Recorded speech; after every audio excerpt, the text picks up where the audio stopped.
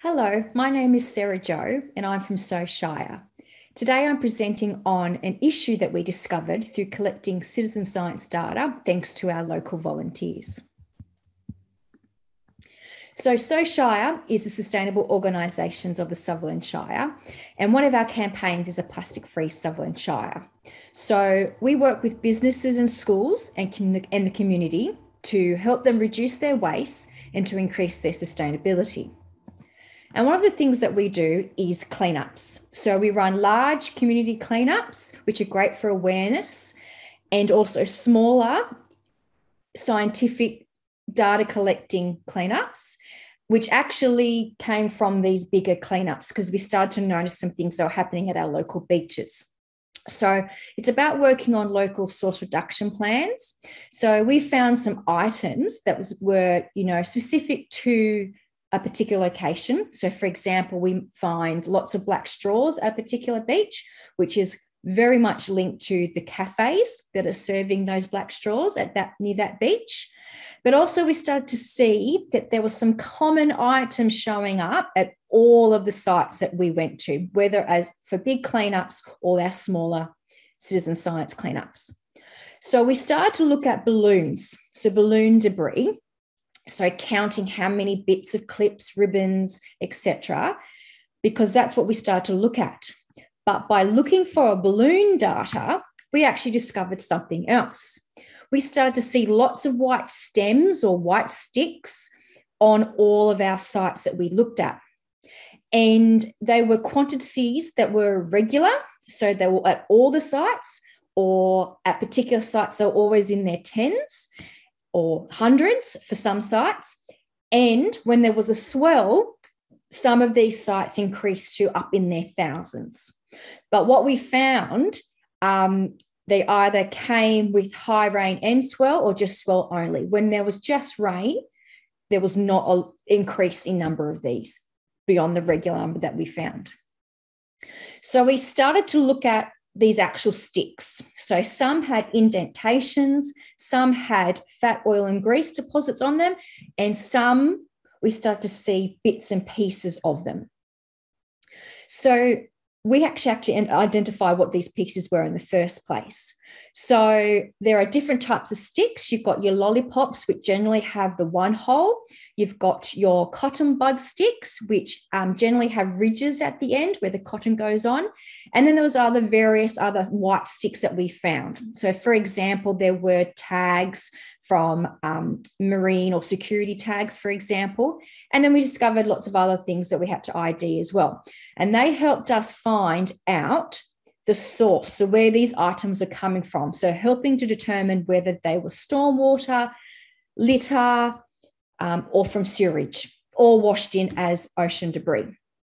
So there's another picture of some other items that we find. So some are dental picks, some are different types of lollipops, etc. So some things we found the definite source. So these particular little seals end up being from sunscreen spray bottles. So we determined, for example, that they are either litter from the actual person using the item at the beach, or they get washed from the streets or the park or their driveway after a bin has been emptied into stormwater, or they've been flushed down the toilet and end up coming out through our sewage system. And these are some of the items too that we've had to discover and learn where they may or may not have come from. So we've got some palmolive rings, they're little seals on palmolive bottles, little bin screws and plugs. So we've worked out they're from when different councils change their bin lids. And so we've determined they've come through stormwater and end up on our beaches. And other bits and pieces like sushi soy fish, building wedges, plugs, silicone kind of caps, and tiling squares. Now, they're a bit harder because they could come from stormwater, they could come from sewage if they're through the filters. Usually, if they've got a bit of wear and tear on them, we think they've come through the sewage if they fit, but most of them, they're either litter or through our stormwater.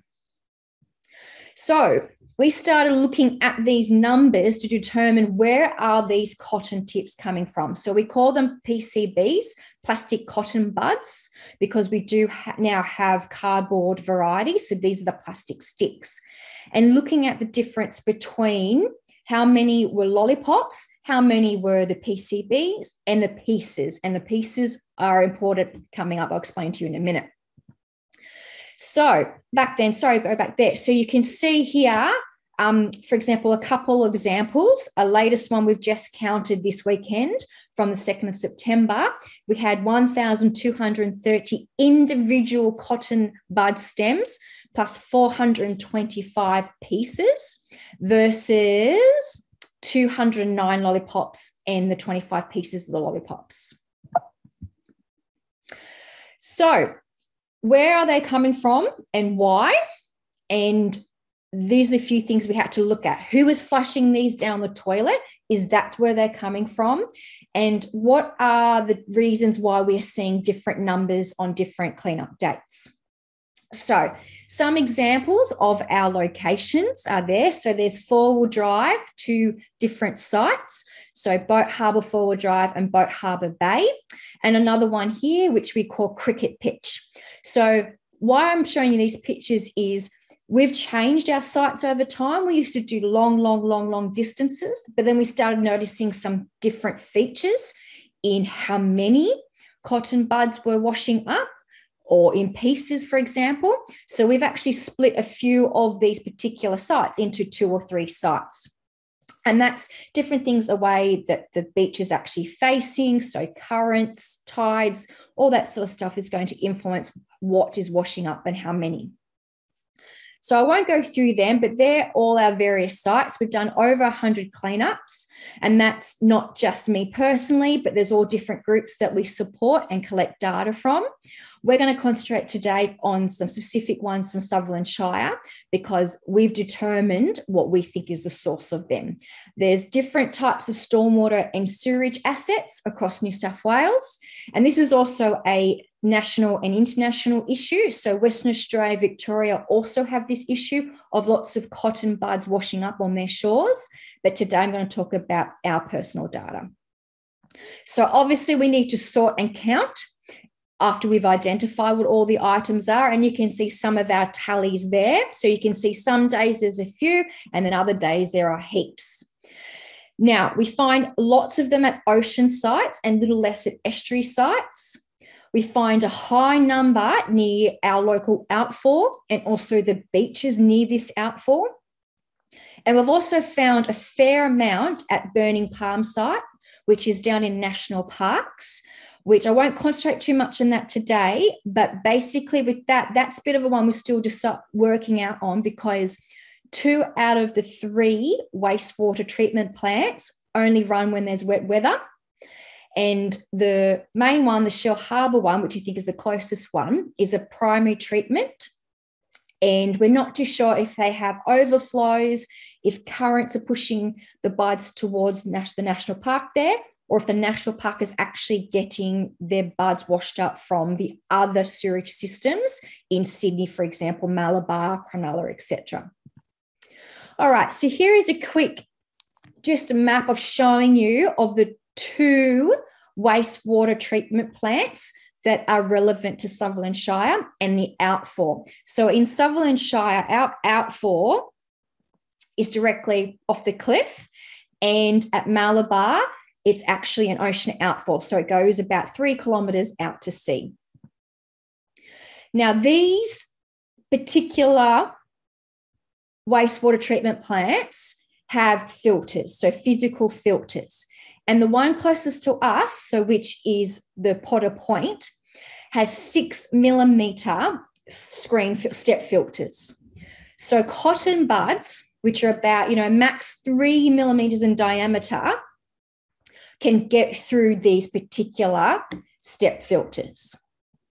Now, Cronulla, so I call it Cronulla, but it's actually Potter Point, it actually is a tertiary treatment plant, which means it also goes through secondary and tertiary treatment, but that is biological and chemical treatment. And so what we're pretty sure is happening is that the only physical treatment for these plastic items is that primary treatment. So that means whether it's tertiary or primary, these buds are getting through. And 90% of Sydney's sewage is actually only primary treated. So even if a tertiary system or a further system was filtering them out, 90% of Sydney water, and on wet weather, so when they need overflows or other of their wastewater treatment plants to run around the Sydney area, it actually is more than 90% is only primary treated. So I'm not going to go too much into this information because you can access our report that has a lot of this information. But you can see that here, for example, at Cronulla, there's about 53 megalitres a day. So what we want to know is, are the numbers that we get during a swell period, which are up in their thousands, is that actually how much is regularly being flushed out to sea? So is that many cotton buds are being washed out to sea every day? And we only see them in their thousands because the swells brought them in. They're not being lost out to sea. Or is there something else happening? So, because remember, we always find at least 10, 20, 30 of these cotton buds at these regular sites every cleanup. And then after swell, we get hundreds and thousands. So this is an image of Potter Point. So this is where our Cronulla wastewater treatment sewage water exits. So here is a bit of a graph about what we're talking about, trying to link up the swells and increase in numbers. But as you can see from the table, for example, on 31st of the 1st this year, there's still 27 washed up at Voodoo, which is the Potter Point. Okay, so what is our physical evidence? So we started looking at these actual bits and sticks that we were picking up, and we started to see some features. So 6 millimetre ridges or indentations on the sticks, fat, oil and grease deposits, and actually bits. So there's longer bits here, but there's actually 6 millimetre and 5 millimetre bits that we're washing up and we start to notice.